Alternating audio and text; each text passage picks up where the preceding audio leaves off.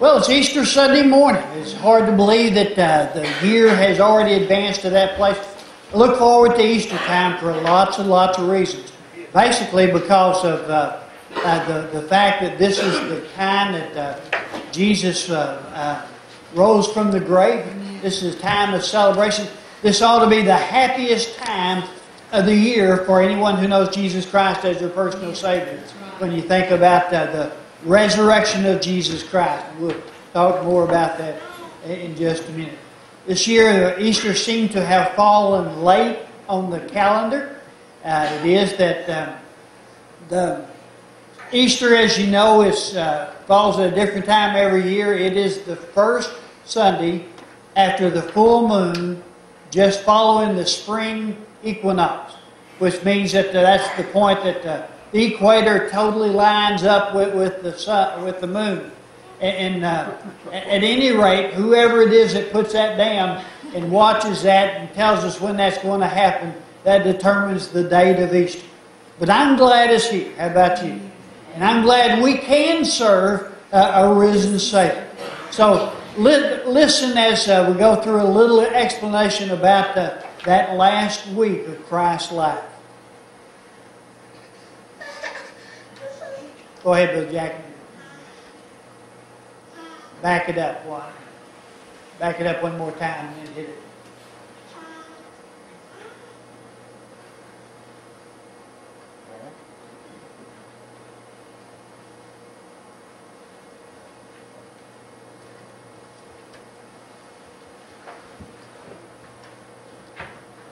Well, doesn't look like it's going to play, does it? Last Sunday was Palm Sunday. And Palm Sunday was the Sunday that Jesus Christ came riding into the city of Jerusalem. That was a significant time because his riding into the city, there was a lot of excitement about Jesus, the one that they had heard of was coming. As a matter of fact, they were enthusiastic about the fact that Jesus was coming. So people lined the road outside the city of Jerusalem. Now Jesus had sent his disciples in to go and find a colt of a donkey. They brought this colt of a donkey for him to ride in. Now understand that the people who lined the road outside here, they were expecting Jesus to come and be their Savior, their conquering King. They were expecting him to go into the city of Jerusalem and to confront the Roman officials, those that they were subjected to their power, those who had overrun and take them out of their homeland. They were expecting Jesus to come in and to overthrow physically the government and set up a new government. And they hear this Messiah has come and they're so excited. They line the roads. They holler hallelujah. They put the palm leaves out. They take their coats off and excuse me, lay it down on the road as they would do for a king, a conquering king. But the problem was these Jews were expecting a physical king. Even the disciples really were expecting a physical king at this time.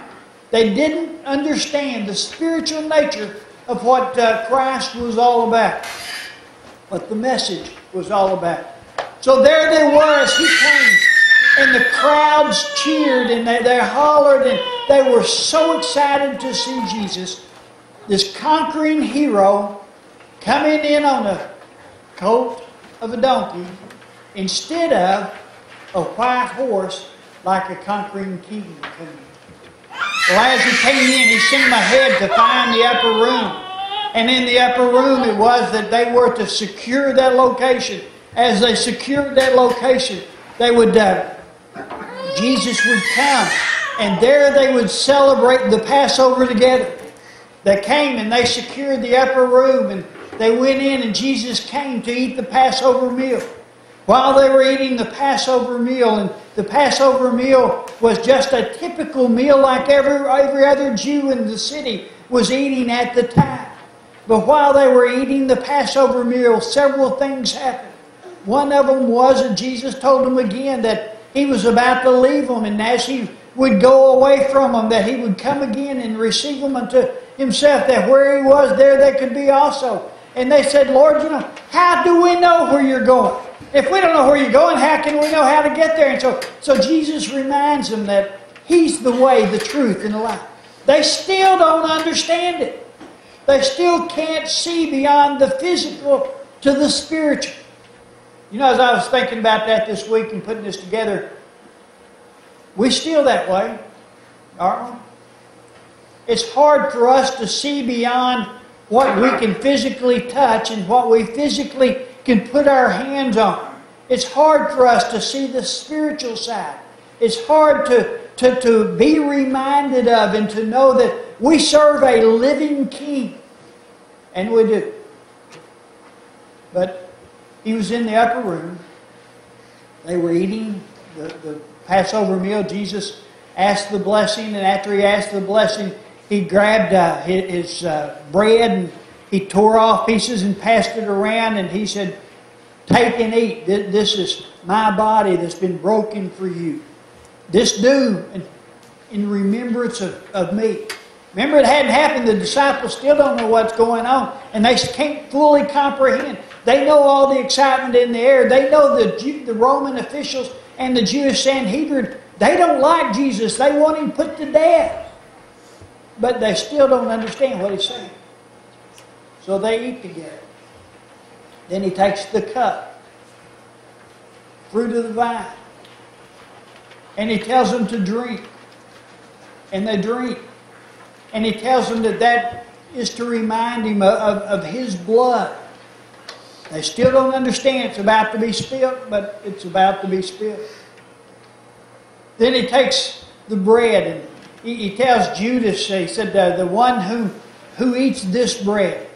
Actually, He did that before the Lord's Supper, but He said the one that would eat this bread is the one that's going to betray Me. And He turned to Judas, and it was customary because their bread typically was very, very hard, that they dipped it into an olive oil solution before they ate it to make it softer to eat. So the one who He gave the sop to, the one He dipped it in the olive oil and handed it to, this was the one that was going to betray Him. And Judas took and he ate. And Jesus told him, "Go and do what you got to do, and do it quickly." So he left. Still Thursday, Monday, Thursday. He went outside and went to do what He came to do, and that was to betray Jesus for 30 pieces of silver. After they discussed and after they talked and Jesus shared some things with them, the Bible says that they sang a song, and then they left the upper room, and they started out and they came outside the upper room and went down the city, outside the city gates, and they went across the Kidron Valley and began to go up on the side of the Mount of Olives. Now on the Mount of Olives, it's called the Mount of Olives because there were great olive groves that grew all around the tree. They grew those beautiful olives, and there was an olive press right in the center.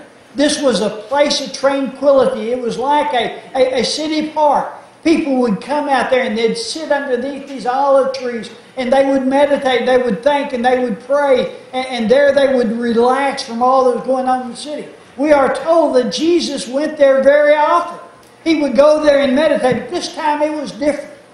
As they came up to the Mount of Olives, the Garden of Gethsemane, Jesus told His disciples to stop and to wait. So they stopped and they waited. As they stopped and as they waited, His three closest buddies came on a few steps further and they went into the garden. And Jesus told them, "Guys, my heart is heavy. Y'all stay here and pray for a period of time." And Jesus went. Now I thought about this a lot of times, about Jesus praying there by Himself in the garden. Why that was necessary? Well, I think everything He did was necessary, right? He did it for a reason. But I think that the biggest reason that Jesus did that and had it included in the Bible is He wanted us to understand His humanity. That He was very much God, but He was very much man. He felt every physical pain that was about to come on Him as He went to the cross. He knew the tremendous weight and pressure, emotional pressure that was about to be put on him as through the next few hours going through that series of trials. And it was heavy on his heart. And you know something that tells us when it's heavy on our heart, we need to carry it to Jesus, don't we? Because He understands exactly what's going on. But he prayed, went back, and they were asleep, and went back, prayed 3 times. After he prayed 3 times, he came out and said, "Come on, guys. The guards are coming to get me. Let's go down to meet them." So they start into the garden. The guards, led by Judas, come into the garden. Still Thursday afternoon.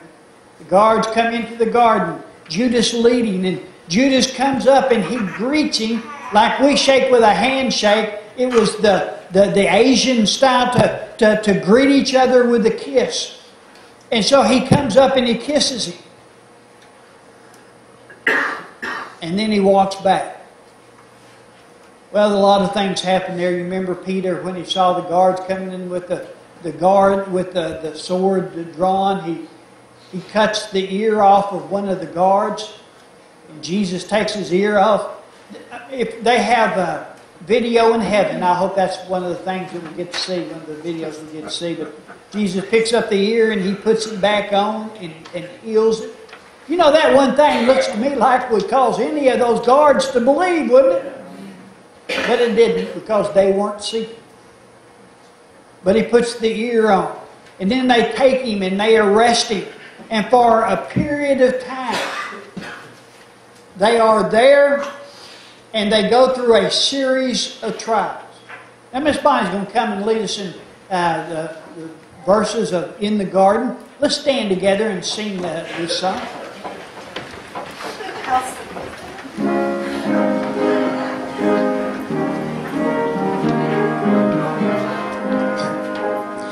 I come to the garden alone, while the dew is still on the roses, and the voice I hear falling on my ear, the Son of God discloses, and He walks with me, and He talks with me, and He tells me I am His own, and the joy we share as we tarry there, none other has ever known.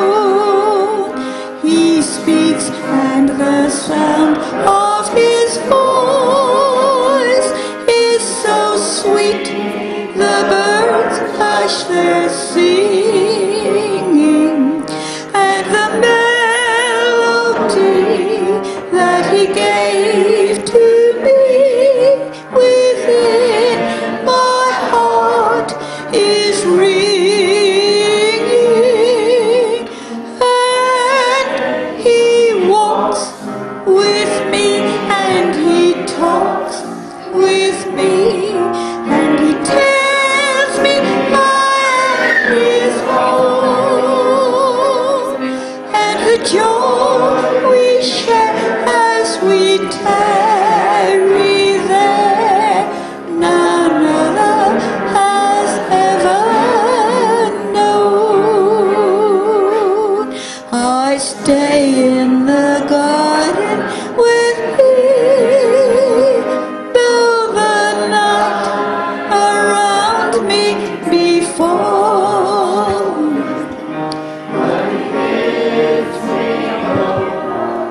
The voice of war, His voice to me is calling, and He walks with me, and He talks with me, and He tells me I am His own, and the joy we share as we tarry there,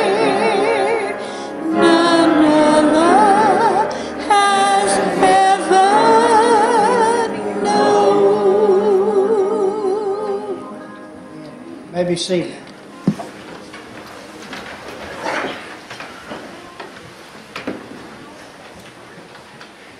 Well, they carried him through a series of 6 different trials that night, all of which were illegal.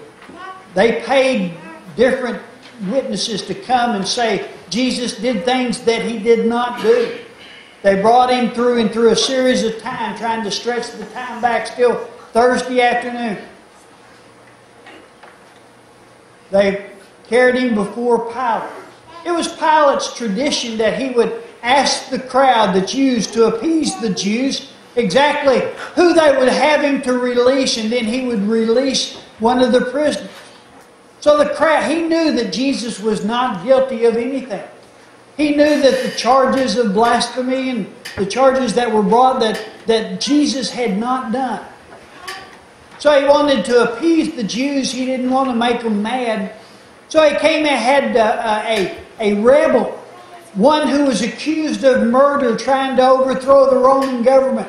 He had this murderer brought out named Barabbas, and he brought him out on his balcony, and he and Jesus were there with him on the balcony. And he says to the crowd, he said, who would you have me release? Would you have me release the king of the Jews, the one that calls himself the king of the Jews? Or would you have me release Barabbas? Well, you know the story from the Bible that the crowds hollered out, Barabbas, Barabbas! He knew that Jesus wasn't guilty, that this wasn't right. So Pilate says, now, what would you have me do with the king of the Jews? And they begin to yell. Now, before they start yelling, the Sanhedrin, the high priest, are in the crowd. You know, there's always somebody in the crowd, right?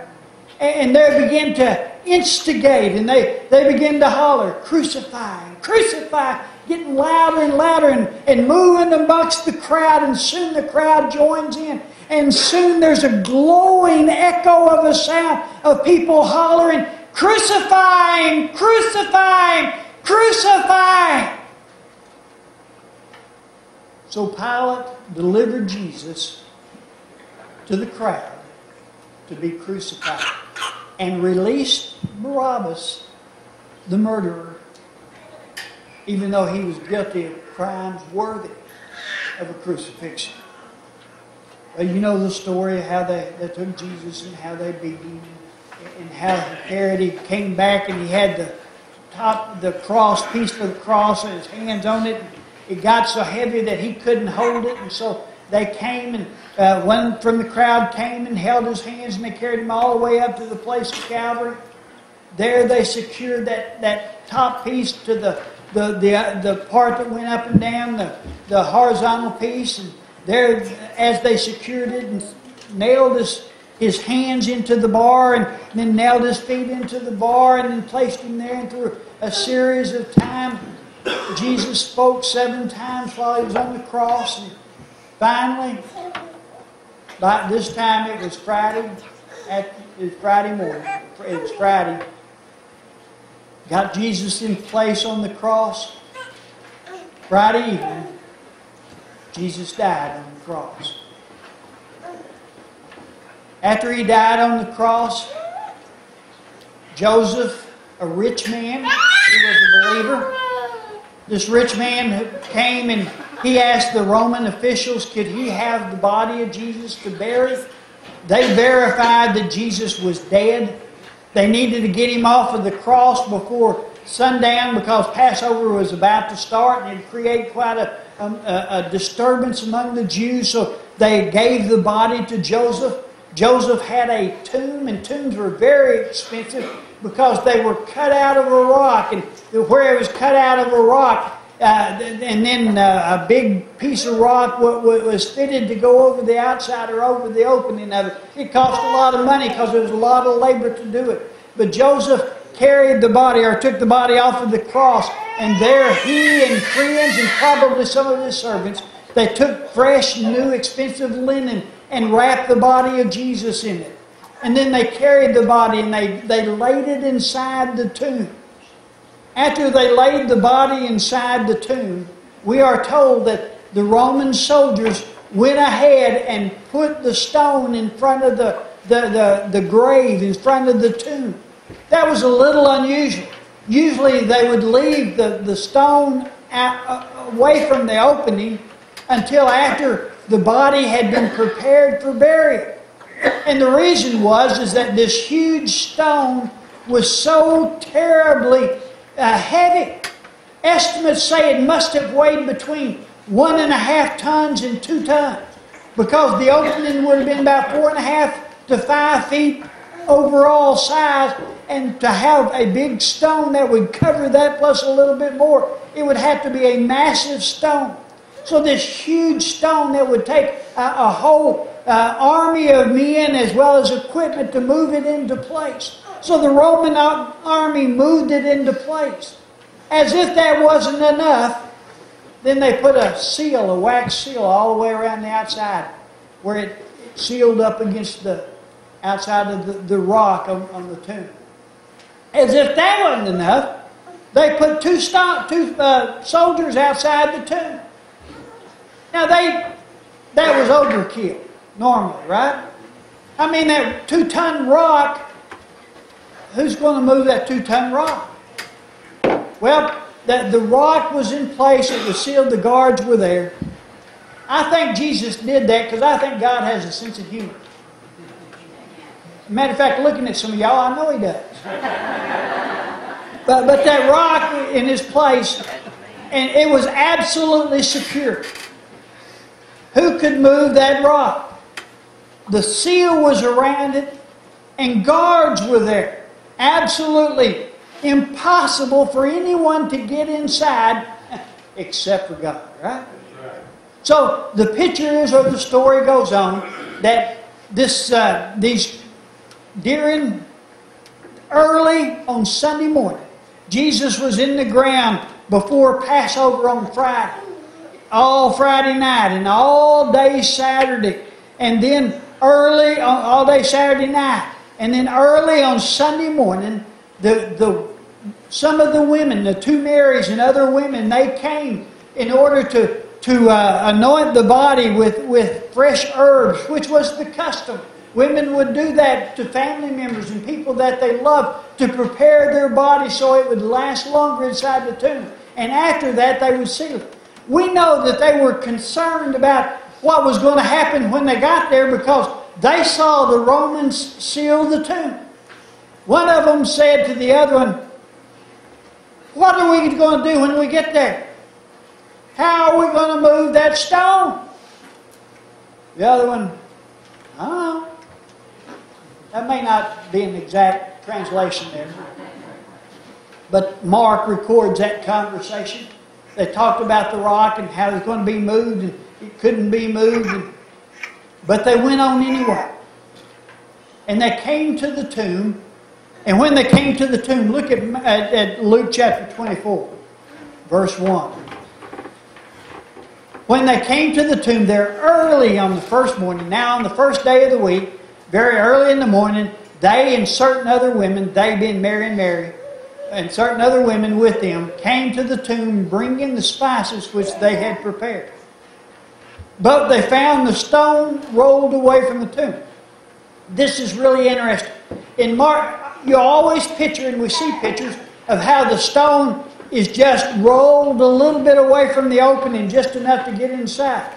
That's not the way it was. If you go into Mark's Gospel and look at it, the way it was, it tells us that this stone was moved completely away from where the tomb was. So God picked this 2-ton stone up. He didn't just gently roll it away. He moved it completely away from the scene of where the tomb was. Amen. It was a miracle. But you understand this miracle was that God didn't roll this stone away or move it away from the scene in order that Jesus could get out. Jesus was bound in linen, fine linen. We're going to see in just a minute that when they looked inside the tomb, that linen was just laying there. Now I think it still had the impression of his body. Folded, but still the impression of his body. I don't know. But he was released from the fabric from the linen.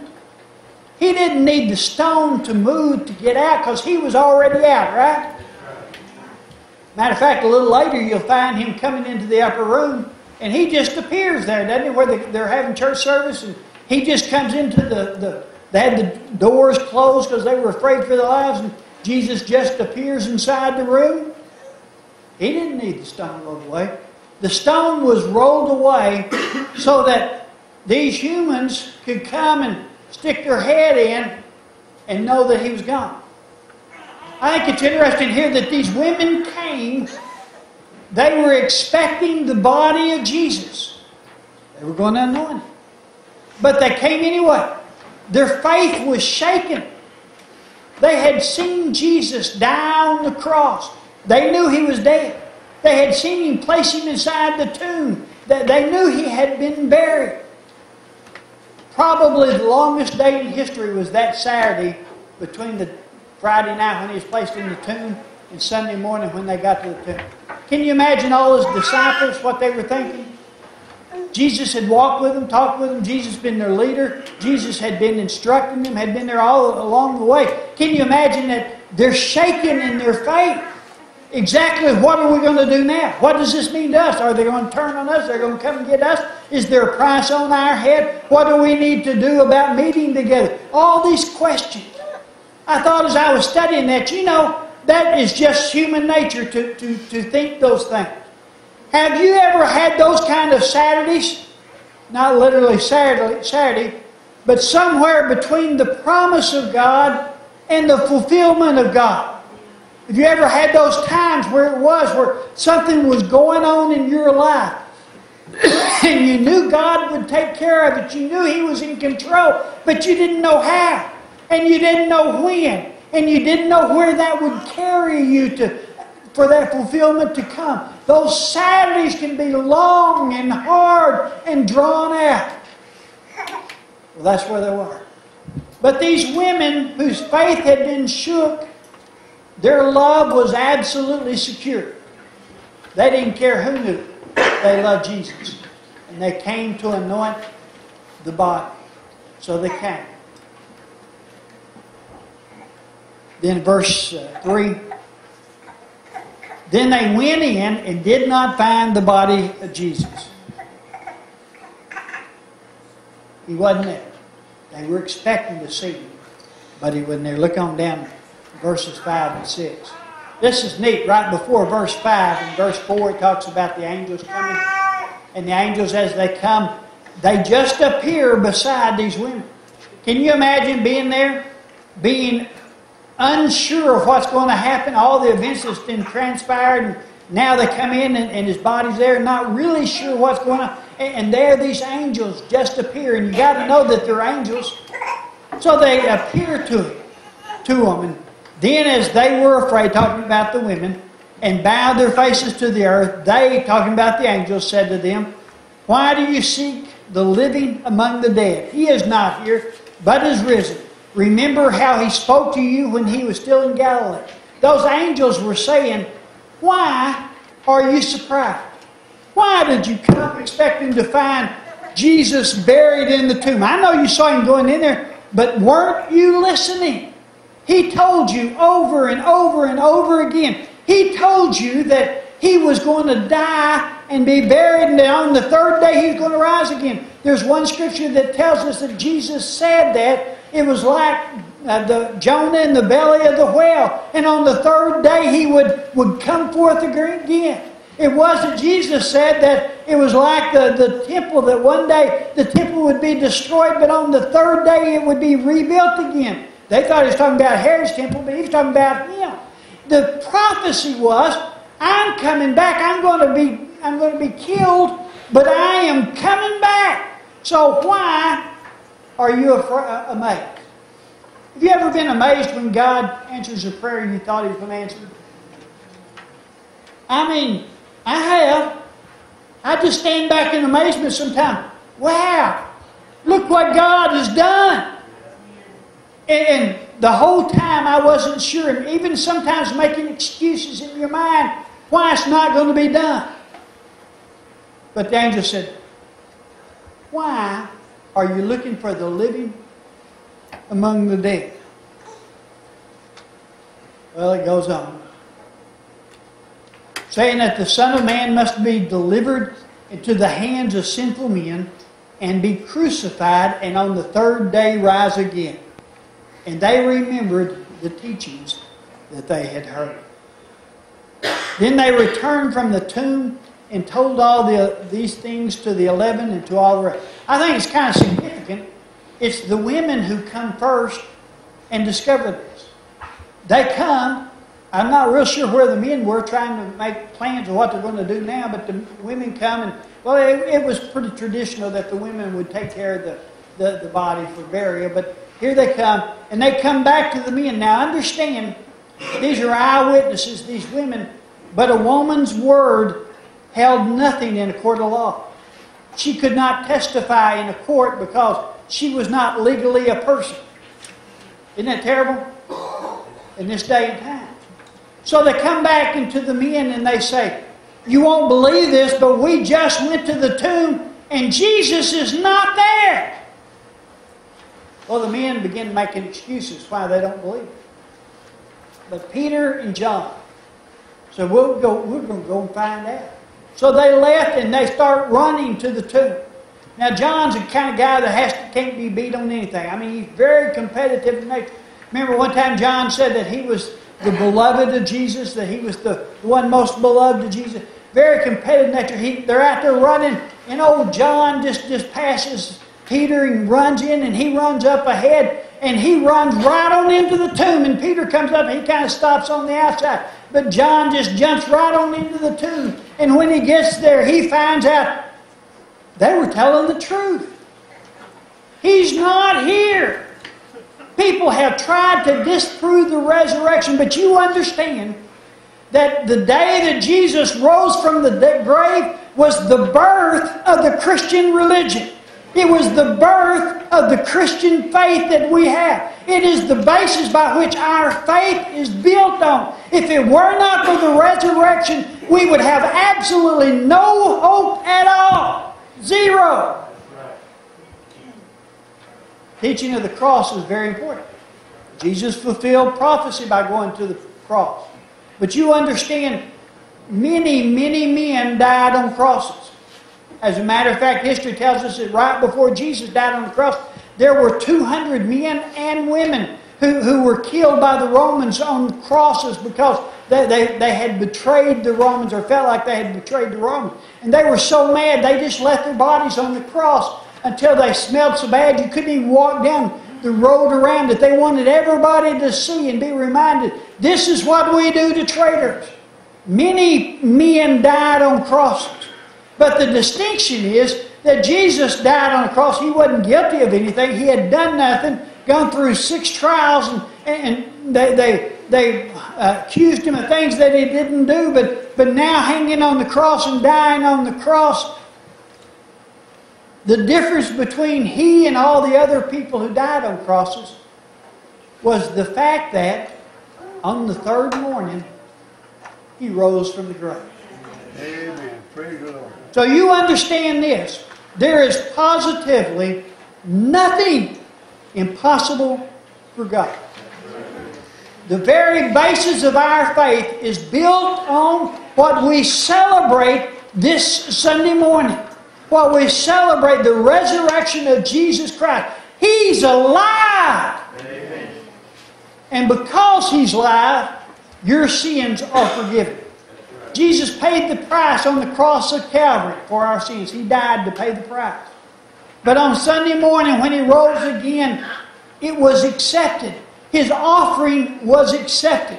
It was God's verification that the process had been completed, that the price had been paid, that all sins blotted out for those who would place their faith and trust in Jesus. So if you're here today and you've placed your faith and trust in Jesus Christ for salvation, you can write it down in stone that your sins have been forgiven and you are a child of God for what Jesus did and the fact that His sacrifice was accepted. Hallelujah! Praise the Lord for what Jesus has done for us. not only does it mean the forgiveness of our sins, it means that we got hope. Man, there's a lot of stuff going on in the world around us, right? Man, there's so much tension, there's so much stress. There's so... Just living is hard.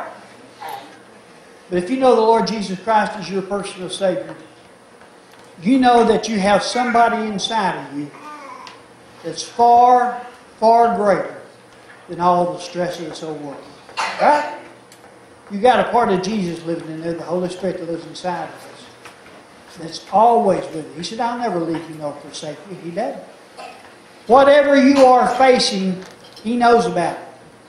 Whatever it is piling on top of you, He's very much aware of it. Whatever decisions you are facing, He knows what those decisions are and He knows what needs to happen. So relax. Don't worry. Give it to the Lord and then make yourself available to be used by Him. He will give you the strength and the direction and all you need. Because on the third day, He had power over death. He had the power to come forth from the tomb. And not only here in the present do we have hope, but we have the promise of a future, right? I don't know how long Jesus will leave me here on this earth. I mean, He may take me this afternoon. But I know when that time comes, the Bible says that's an appointment every one of us is going to face. It's appointed unto man once to die. When that appointment time comes, I know that the angels will come and take my soul out of my body immediately, and I'm going home to Jesus. I know that because on the third day He rose from the grave. He showed me that He had power over death. Death could not contain Him. So when He tells me that I will live for eternity, I know He has the power to do it. Amen. The Bible also tells us that He was the first fruit. And the first fruit just means that this is the first fruit to come onto the tree. That means that there's a crop coming along. So what that means is, He says to you, if you know Jesus Christ as your personal Savior, He says, write it down in stone. You're coming to me when you die. Just as I came back to the Father, you're coming to me when you die. So why do we spend so much time in work and so beat down with stress? Be concerned about what's going on. Do the best you can. Spend a lot of time in prayer. Listen to God's direction in your life. But live in the fullness and joy of what it means to know the one true God who rose again on the third day. And let that be your power. So here's a question and I'm through, okay? Do you know that you're saved? Do you know beyond any shadow of a doubt, if you were to die right now, you're on your way to heaven? If you don't know that, why? It's so simple. Ask the Lord Jesus Christ to come into your heart to forgive you of your sins if you know that you have sinned, and every one of you have. Ask Him to forgive you of your sins and believe Him with complete unquestioning faith. He's going to do what He says He'll do. He showed us He had the power to do it. He's going to do what He says He's going to do. And He will save you where you are. Let's stand. As Mike can come to release the invitation again. If God is speaking to your heart, I invite you to come as we sing together.